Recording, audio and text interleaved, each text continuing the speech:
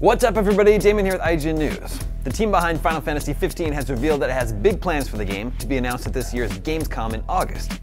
Gematsu reports that during the Japanese E3 2017 recap active time report stream, Square Enix marketing manager Akio Ofuji revealed that the company is planning to do all sorts of things on a large scale this summer.